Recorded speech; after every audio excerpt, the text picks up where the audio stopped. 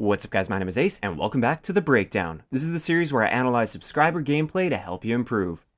In today's episode, we're going to be analyzing an above-average kill-confirmed gameplay on the map Metro from KL Havoc.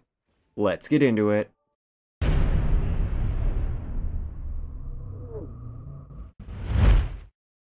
Alright guys, so let's start it off with the class that he decided to use. So he's using the Razorback with Quick Draw, Foregrip, Stock, and Extended Mags. And this is great. These are all really good attachments for the Razorback. I love having that stock so I can strafe back and forth, help me adjust my aim and everything.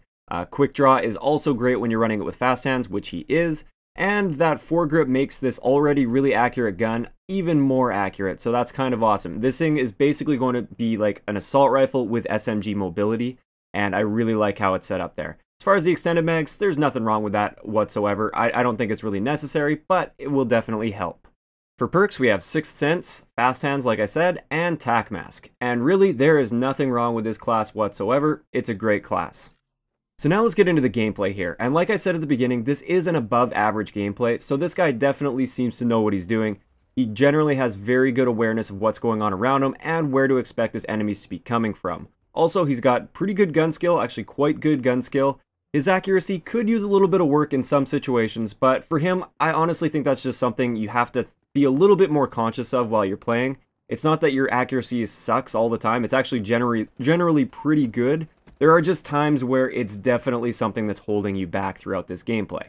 So right here is something that I notice he does a lot in this gameplay. He pushes towards that middle of the map and he just tries to slay everything. He's not using cover extremely effectively, but he's using his gun skill to his advantage, plus his awareness of where the enemies are. He almost always knows where the enemies are. And right there was an excellent little jump shot around the corner. Just makes a really hard target to hit, and it's great to come around corners where you don't know for sure if there's going to be an enemy there or not.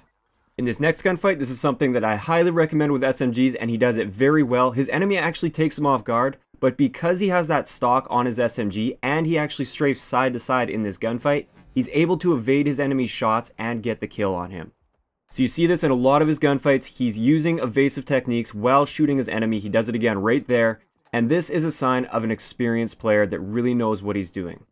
Now, something you might notice throughout this gameplay is he's kind of riding that fine line between blindly rushing the tags, which he doesn't do very often. He doesn't just blindly run towards tags, which is great. A lot of beginner players make this mistake in Kill Confirmed. They see a tag and they just sprint straight for it and they don't really think about the dangers that could be waiting around that corner or just aiming at their tag that they're trying to go for. He doesn't blindly rush them, but at the same time, he's still making an effort to pick the tags up. There are a few scenarios though where I feel like he could have made a little bit more of an effort to pick up the tags and he would have been safe to do so, but he just didn't do it.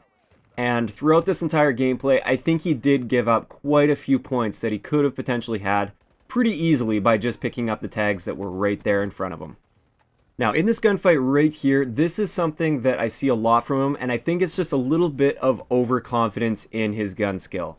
I do this too sometimes. I just feel like I'm unstoppable. There's no way I'm going to lose this gunfight, and therefore you kind of forget some of the basics. In this scenario right here, his enemy has the clear advantage of having cover. He has no cover right now, standing out in the open like this. He has a very easy option to strafe into cover. All he has to do is move a little bit to the right, and he'll have perfect cover and be nice and safe.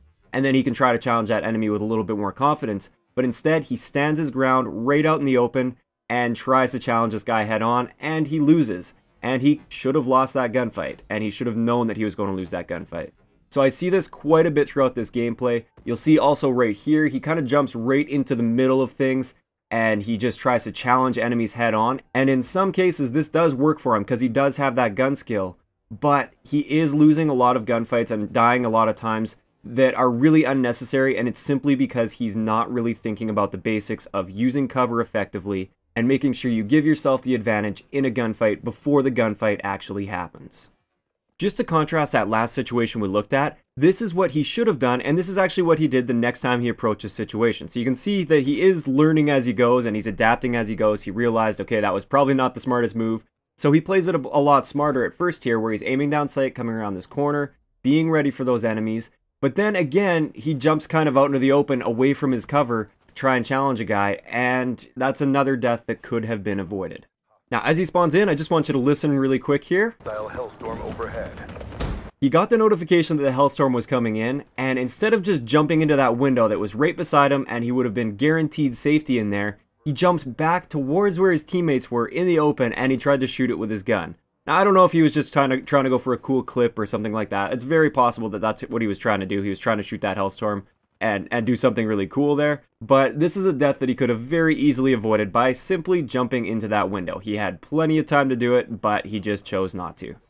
Now, skipping ahead a little bit here, I really like how he's playing to the strengths of the Razorback. This is pretty much the perfect range of the Razorback. You don't want to run into other SMGs super close. Even a lot of assault rifles will beat you super close. But right here, he runs into this guy, and instead of pushing towards him, he backs off just a little bit to keep that distance and keep the enemy in that situation where he has the advantage with the Razorback. So I love what he did there.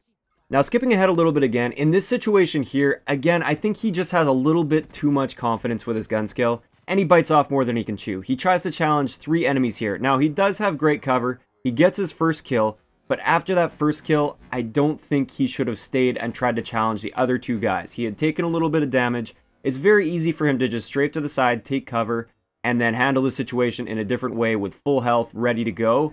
But instead, he decides to stay out and try to challenge the other 2 guys.